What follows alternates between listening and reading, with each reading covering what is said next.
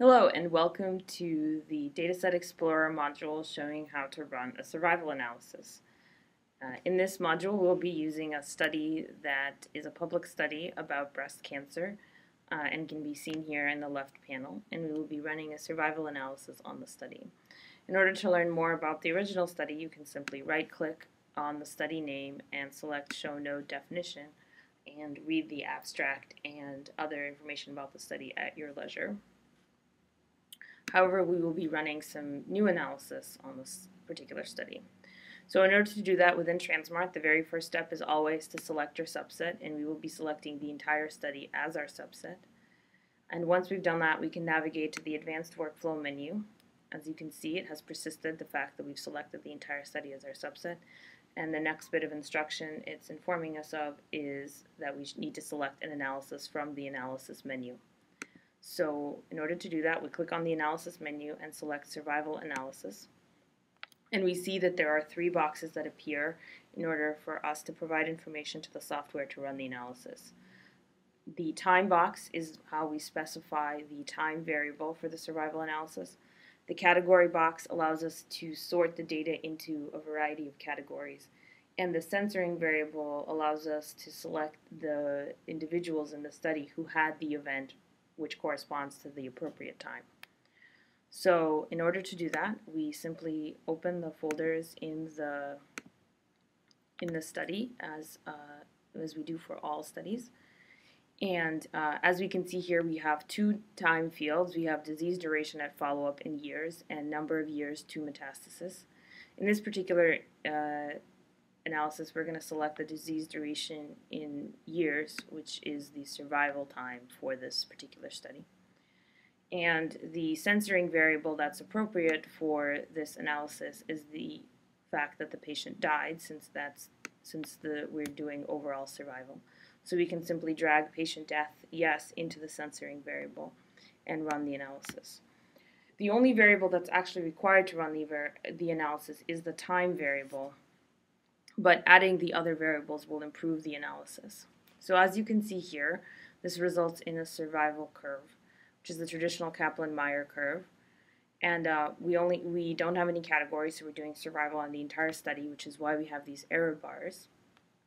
And as in a traditional Kaplan-Meier curve, a step down in the graph indicates a true patient death, and a hashtag indicates an individual within the study who had a survival time shorter than the overall length of the study, but did not have a recorded death. Since we didn't provide categories, we cannot generate a Cox regression, which would be the standard statistic accompanying a survival analysis, but we do provide some overall other information about the graph. So to rerun the analysis and specify some categories, we will first start with a pretty simple one, which is the metastatic status. So we can do that by simply dragging the metastasis status folder into the category box and rerunning the analysis. So this will allow the software to sort the patients based on whether they had metastasis or not. And as can be expected, metastasis is highly correlated with survival, and so the two groups are very disparate in their survival times. And now we have a Cox regression result with a very high hazard ratio, as we would expect, and summary statistics for the two groups. We can also use numeric data in the category box by then employing the binning feature. So for example, if we were interested in whether age at diagnosis influenced survival, we can use that in our analysis by dragging the age at diagnosis field into the category box and then enabling the binning feature. The binning feature has several aspects to it. So first we have to specify whether the variable we're binning is continuous or not. In this case it is continuous. We need to specify the number of bins we would like to use. I'm going to select 2. And then for continuous variables, we can choose either whether we want to distribute the population evenly amongst the bins or space the bins evenly. I'm going to choose the first default option. And then I'm going to hit run. Additionally, you can select the manual binning option and specify the bin steps yourself. So As you can see in this case, we have two lines as we would expect, and it starts out that there isn't much of a difference in survival between the two groups, but maybe in the end it does make a difference. And as we would expect with cancer in general, folks diagnosed earlier have actually probably worse forms of cancer. And as before, we generate a hazard ratio and some statistics about the fit overall. Much like we can use the binning feature to use numerical variables as the category, we can also use high-dimensional data as the category.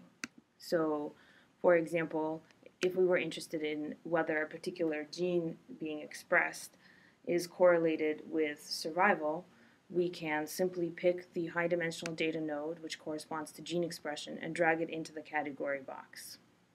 We can then further make our selections about this high-dimensional data by clicking on the high-dimensional data button, and a menu will appear which will allow us to drill down into the data further. We only have one platform, so we only select one on this drop-down. We only have one sample type, so there's only one selection on this as well, and we do not have further designation of tissue and time points. The next step is to simply start typing a gene name, and suggestions will appear as to what gene names I might be interested in. This is controlled by Entree. I'm going to select BRCA1 as my gene, and then I'm going to select this Aggregate Probes button. This button allows the software to use an algorithm developed by the UCLA Department of Genetics, which is called the WGCNA algorithm, and this algorithm selects the probe that is most representative of the overall gene expression of a particular gene. So my selections are persisted in this menu once I've selected Apply Selection.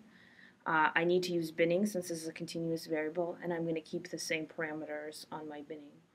And I'm going to hit Run, and much as it did before, the software should come back with a graph and some statistics.